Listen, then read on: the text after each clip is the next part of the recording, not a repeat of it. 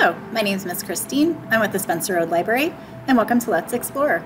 For today's Let's Explore, we're going to try a little bit more of a challenging project than we've done in the past. We're going to be doing batik. Batik is a process of dyeing fabric, and traditionally it's used with wax and fabric dye, but I figured out a way that we can do it at home. So in just a second, I'll tell you all of the supplies that you'll need for batik.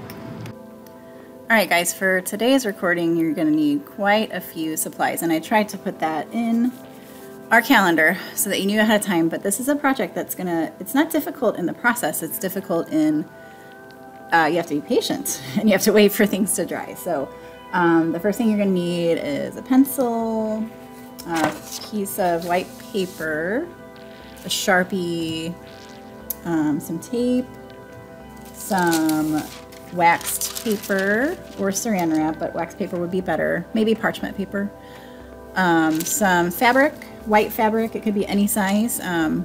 My size is just the size that fits for my camera. Some glue. And now the glue is the important part. It needs to be washable, and I found that Elmer's clear washable glue works the best. So if you can get this, great. If not, just make sure that it's washable.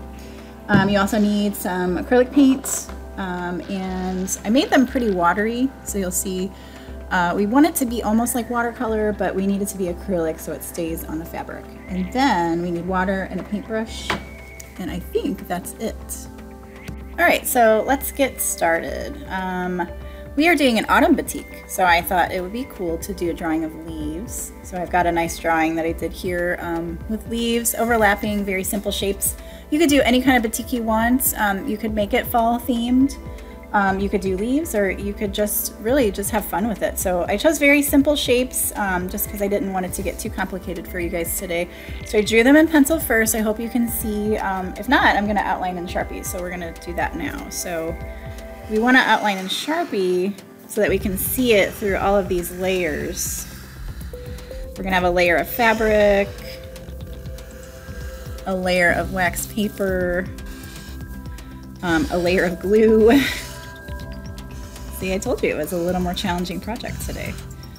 So Sharpie, nice thick Sharpie is going to be great to help us see through all those layers. I'll try to do this quickly. I'm really glad that I tried this project. Like I said, traditionally it's done with wax and fabric dye. And I really wanted to figure out how we could do it at home. So I'm pretty happy with the results. I hope that you guys like it too. So we're almost done with our overlapping leaves. It's okay if they don't match perfectly. Really, it's what the glue does that matters, and the paint. All right, so finished outlining our leaves. Oh, that one's really off. That's okay. I'll redo it with the glue. Okay, so we're good to go. Closing up my Sharpie. Now, next part's going to seem a little strange, but what we need to do is layer it. So we're going to place wax paper over the drawing, and then we're going to place fabric over the wax paper.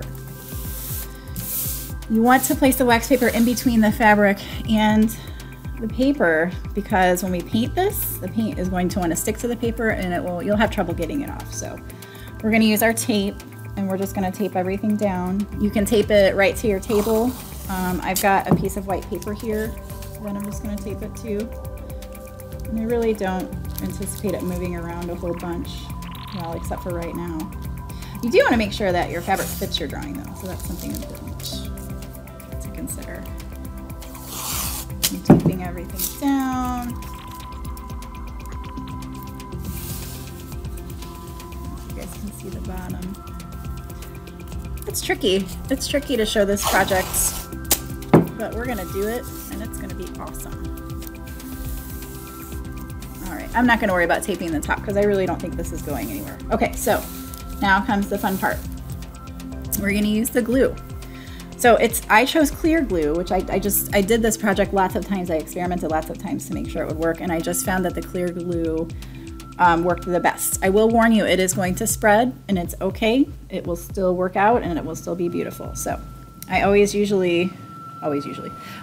start from the corner and work my way up through the center and then to the other corner. So I'm really just looking for that black Sharpie line and outlining with my glue all my lines. I did forget to mention, you probably don't want to have a lot of tiny details for this batik project because, well, the glue is going to spread and it's going to make a big glob. So try to make sure that your details are kind of spaced out, kind of large,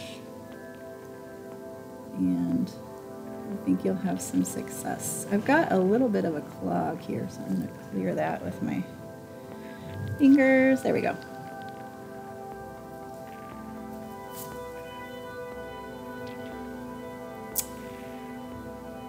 What Mrs. Tavares, Miss Christine, didn't tell you is that I mixed two glues together just to see what would happen, and now the old glue is trying to come out. This is what artists do. We do lots of experimentation. All right, I think I cleared it. It's working out well now. Okay. We're outlining, we're almost done. Remember that part I talked about being patient? Okay, here is the first part of being patient. This glue has to dry all the way. So, because if you paint it, the paint will mix with the glue and it'll just be a big mess. So what you're gonna wanna do is set it to the side. If it's a nice sunny day and you set it in the sun, it'll probably dry in a couple hours. If it's a day where you're inside and it's kind of yucky outside, you might just need to let it sit somewhere flat, and it might take the whole day. But outside on a sunny day would be good. It might speed up the process for you. All right, last one. I decided to use both hands to squeeze. It's just coming out faster and I can control it a little bit better. So I apologize if my hands are in the way. But you get the idea. All right, guys, so we've glued everything. I'm gonna double check. I can already see where it's starting to spread, but I'm really not worried about it. I think it's still gonna turn out beautiful. And we gotta let that dry. All right, guys, so the fun part about recording is mine is already dry because I did 2 of them, so I'm ready to go. So we're ready to paint now. So what we're trying to do is we're trying to look for those black lines. We're trying to paint our leaves. It's really okay if you get paint on the glue. I try to avoid it, but if you get the paint on the glue, it's fine. So because this is an autumn batik, I thought it would be fun to kind of, you know, paint some fallish colors on these leaves.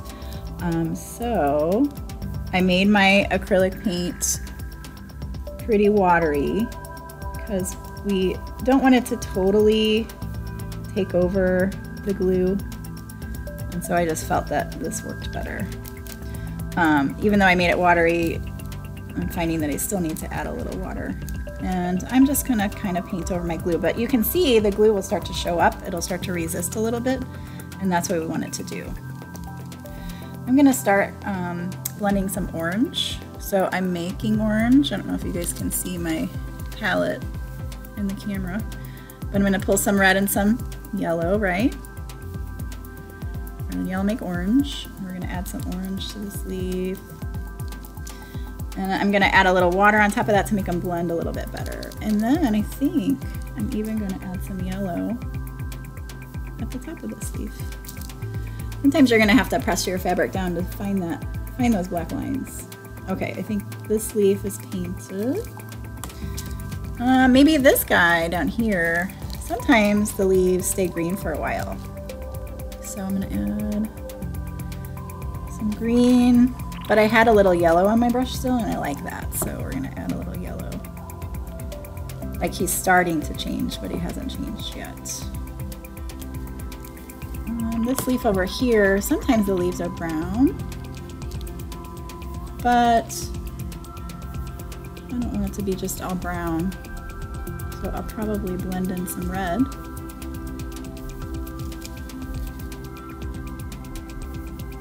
Yet again, another messy project for Miss Christine. But you've come to expect that, so you know. Ooh, I like it. I think I'm going to add some orange at the top. Beautiful. And I just add a little water to kind of, if I want to blend the colors together, I'm just spreading them out. Okay, where's my other leaf? Oh, here's one. Let's make this guy yellow. I don't want him to blend in with the red so much. Yellow and orange, I think, yeah. Do some of my orange. I think I went outside the lines, but that's okay. I did. I see it. I have one more up here. Yep. Okay. Let's see. We'll do this guy multicolor. We'll do some red. Because sometimes you see those leaves, right? Where they're all like the red and green and orange and yellow. I think we're going to try that. And some orange. The orange is a little creamy. I don't know if I want it to be that creamy. I'm liking it though. Some more yellow. Some green. Whoops.